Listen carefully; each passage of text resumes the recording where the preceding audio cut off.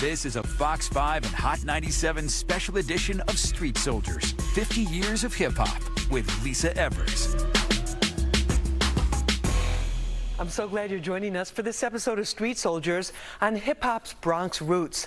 I'm your host, Lisa Evers. We are celebrating 5 decades of hip-hop and its growth from the most under-resourced communities in the United States to where it is now, one of the most popular music genres in the world.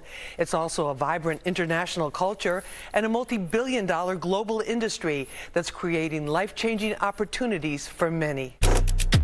You can debate about who the greatest hip-hop artists are, but there's no debate about where it all started. In the Bronx, in an era when predominantly black and brown urban communities were neglected, and young people had to find their own creative outlets. It captivated a Bronx teen who became an electrifying DJ and entertainer known as Kid Capri. It was the voice of the street. It was something brand new. It was like a hobby at first. We didn't see no money in it.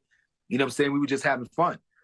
And then when we seen the money, that's when we knew it was something that was going to be here. And that's what kept me there. The Bronx launched many great artists, DJs, and styles of dance, graffiti, and clothing, all coming out of a time and place where living conditions were harsh and negative influences everywhere. AllHipHop.com CEO Chuck Creekmur has played a pivotal role in documenting hip-hop's incredible journey. To know that this rich culture that fused together several elements into one culture started there and then became like a virus across the whole world, and a positive virus, I might add, you know, one that was based on fun, unity, you know, love. In honor of the 50th anniversary of hip-hop, the Universal Hip Hop Museum in the Bronx is sponsoring a year-long series of events and displays in its pop-up exhibition space. Ground has been broken for the permanent museum, but construction won't be fully completed until late 2024. It's been a labor of love, more than a decade in the making, for Executive Director Rocky Bucano. The vision is to create a permanent home that celebrates all of hip-hop. All of the different elements, not just the music that people hear on the radio. Let's get into this with our special panel. Joining me for this conversation, Rocky Bucano. He's the Executive Director of the Universal Hip Hop Museum. Rocky, great to have you with us. Glad to be here. Thank you so much. Also with us, the one and only Kid Capri, the world's greatest party rocker. And he's got a new album out called The Love. Kid Capri, thank you for being with us. Thank you, Lee. Appreciate it. Also with us is Chuck Creekmur. He's the CEO and founder of AllHipHop.com. Chuck, great to have you with us. Thank you for having me. Great to have you. Chuck, what is it about the Bronx, or what was it about the Bronx that you think made it a fertile ground for hip-hop to grow and take root? You know, and I've said this before, I think that the Bronx was a special gumbo of all types of circumstances in the country, in New York City, and the response to those situations created the culture. And for me, I'm just like a kid in a candy shop when it comes to hip hop in general, but the Bronx has a special place in my heart because that's where it all started. And that's where, for me, you know, some of the best artists, as well as, you know, not only just hip hop artists, rappers meaning, but you know, artists, period, came out of the Bronx. Some of them didn't get the credit that they deserve because some of them predated the records, some of them predated even the media and things of that sort. But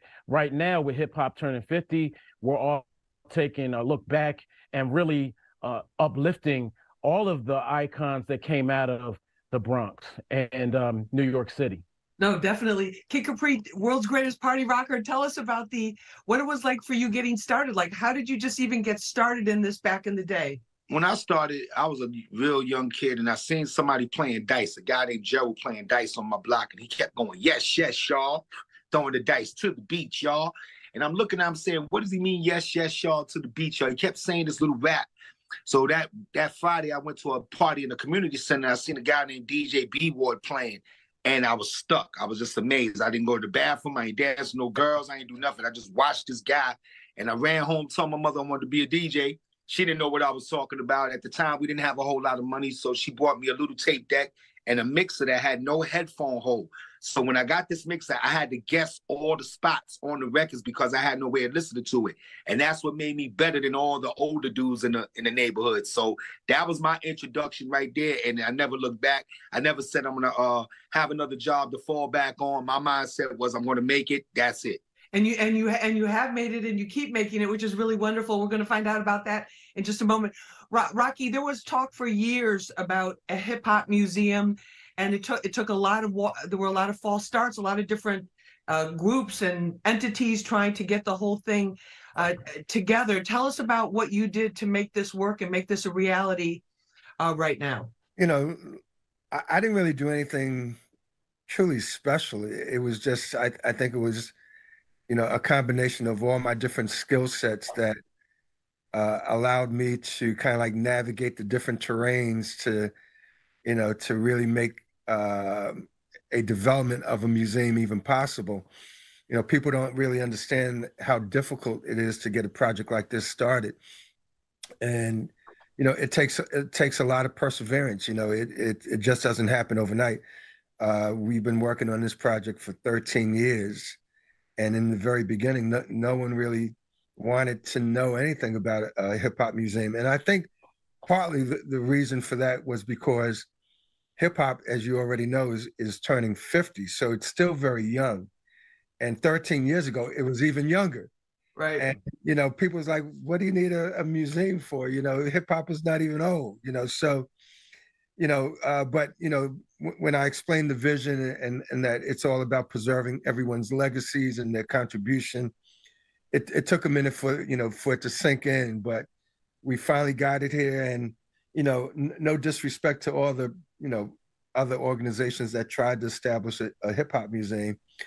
It takes a certain kind of business acumen in order. Well, and also you've been involved in entertainment too, and the radio business, and had seen a lot of it firsthand. Stay with us. We'll be right back.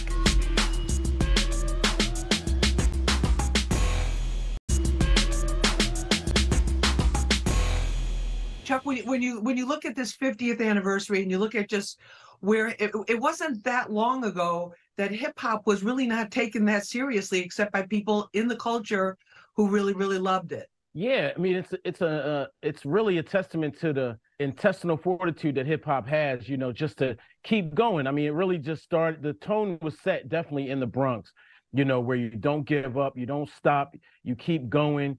Even the peace, love, unity, and having fun aspect of it, you know, all of that was set right there in the Bronx. But for it to continue on for 50 years after being dismissed as a fad, being written off as just, you know, a non-art, people calling it garbage, trying to just put it down, you know, for us to come through, dominate, just and make sampling an art and make, you know, poetry an art, you know, even graffiti, it's an art now. It's respected as an art.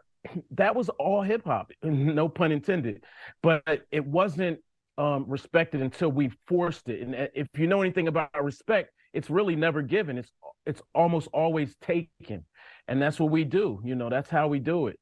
And I appreciate it. It's given me a life that I dreamed of a really long time ago, and not figuring out what I wanted to be. Okay, Capri, give us a sense of when you were starting out, because like the party atmosphere, I think that's one of the things too, like people, you know, people really need to understand like that party atmosphere on the streets. It's like, we feel like, wait a minute, okay, there was a party on every block. There were these great big, you know, there were these battles. What was it like for you when the first time you were performing out there, you know, at the community center, at a street corner? Tell us about some of your first times.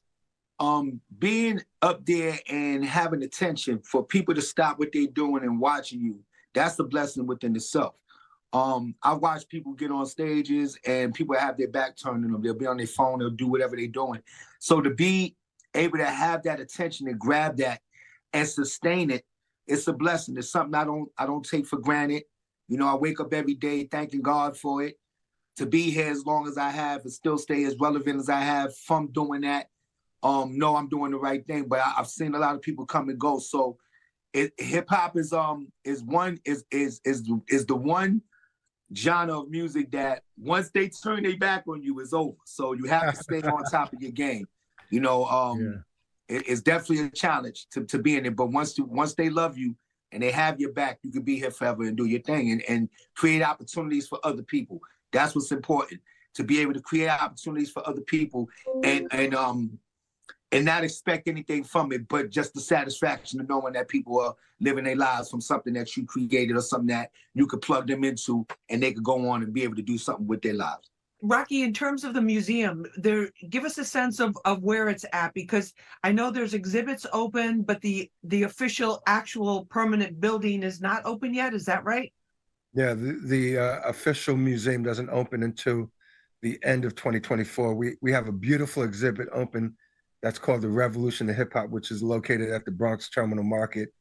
And it's a sneak preview of what's to come at the future museum. So people are very excited. You know, we get people from all around the world that come visit just this temporary space.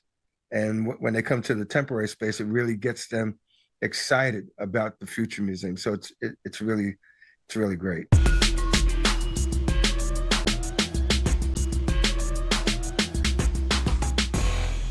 Kid Capri, what are there things that you see going on in hip hop now that have surprised you as it's evolved and there's so many interpretations of it? Yeah, I mean, you know, listen, things are going to change. Things are going to change. You either move with the change, you don't move with the change, you get stuck with the change. You like the change or don't like it, but it's going to change. And, you know, I can't say I'm going to agree with everything, but, you know, I didn't agree with everything 20 years ago. I didn't agree with everything 30 years ago. So, but that's what it's about. It's about balance. It's about, you know, you're not going to like everything in everything anyway. So it's the same thing as you put an album out. People are going to like certain songs more than they like the others. It's, you know, so with hip hop, it's diverse. You have aggressive people. You have people that, you know, they're trying to make it. And, you know, it's the street. You know what I'm saying? It's the street.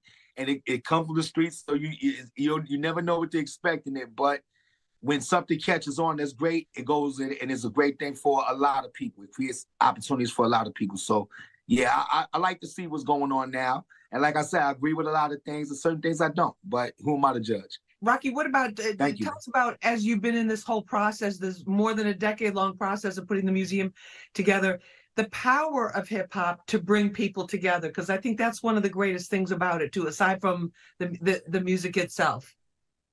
Well, I'm fortunate because I've seen hip hop from the very beginning all the way to where it is today.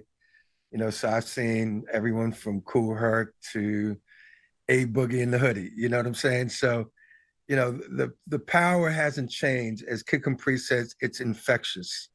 You know, it's a youth movement. You know, it's music that was created by Black and brown teenagers. It continues to be created by Black and brown teenagers. And yes, other people as well, Asians and Caucasians and people from Pakistan and South America and Mexico. Everybody has embraced hip hop all around the world. So, you know, as long as the roots of hip hop remain true to the streets that it came from, it's always going to be around for generations to come.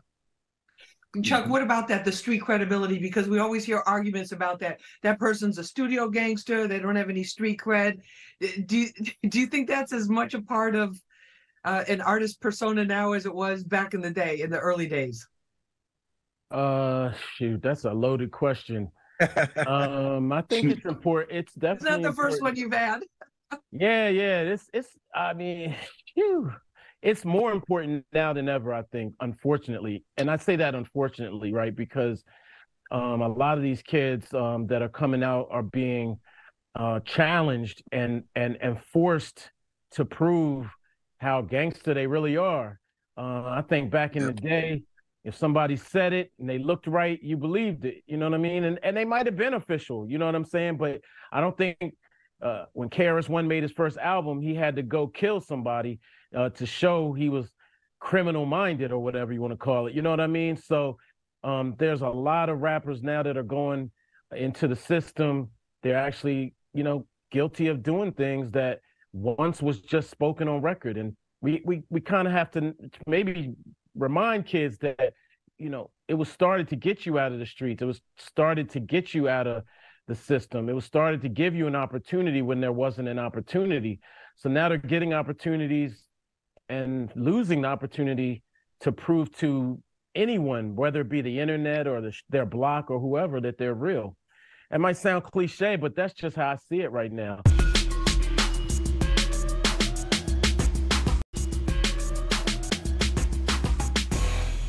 How do you feel, Kid Capri, as a dad, about the power of hip hop, like the true hip hop, just to make, like Rocky said, make everybody feel better? Yeah, I have two daughters. And I tell you this, it's hard. I worry sometimes. I got to be honest. I worry about my kids. I worry about other children and stuff like that. I remember when telling somebody, move your son. Your son's moving a little while. I am moving, and not long after he was killed. It's hard. It's different right now. It's hard. I can't really predict how it's going to go, but I know that right now, what's going on in the world right now is just different, and I'm real concerned about how the kids are moving out there. What's going to happen? How's the streets going to be? Like, what's going to be the next best, the next thing that we're going to be sitting here holding our head like, why did this happen? It's a constant thing. And since the pandemic, it's been like that. Seeing all the different entertainers, passing away, and all the gang violence going on. It's a little crazy, but we have music to try to keep our mind away from it, and that's what holds us together. Chuck, is there a lesson the American culture as a whole can learn from hip hop at this time, you think? Is there a lesson? I think you got to learn to respect people a little better, a little more. Right. I think that's probably the underlying theme. Basic, but kind of missing, right? You got to deal with us, you know what I mean, like it or not. And people of color have gone through a lot in this country, and yeah, I mean, I think respect is the only thing, because I remember, when they were going hard at hip hop, and man, my heroes were strong, the ones that I looked up to, like Ice-T, Chuck D, and many others, Run DMC, those guys were strong, and women too, Queen Latifah, Moni Love, right. and people like that. Champagne. Yeah, they were built for this, and they really put the culture on their shoulders in a way that a lot of people don't really want to assume that responsibility. So respect is everything. I remember Run DMC screaming, but give us respect. And then it'd be like, boom, and then the beat hit. And so we still here for our respect. And I think on the business side, it's time for us to begin to make the inroads and start to take control and do it on that side. Artistry, I mean, we got that kind of sewn up right now. I think the business and the other things, we have to make the moves, the real moves. Rocky, and then I want to end on a positive note here. The other thing too that I think as we look from a historical, I'm saying this as a journalist, like looking at this from a historical perspective too. All of this tremendous movement came out of communities that were basically written off by the officials. Like, if you called 911, no one came. You know what I'm saying? It's like if you were a victim of a crime, the school, like the entire infrastructure of the community, and yet this irrepressible energy and creativity in these predominantly black and brown communities, just the youth came together and made it happen. So I'm sure I'm looking forward to seeing what you do with the museum in terms of getting that part of the message out as well. And thank you for being with us. Thank you. And I just want to say this as a carrot on this discussion. Think about the previous administrations here in New York City. We had an administration, and I don't want to name the mayor's name, but they had a police task force that was trying to crack down on hip hop. Right. And today we have a mayor that calls himself the hip hop mayor. So a big change in attitude. And I really think that that's what we need in order to really address the underlying problems that we have in our communities. Thanks for joining us for this episode of Street Soldiers on Hip Hop's Bronx Roots.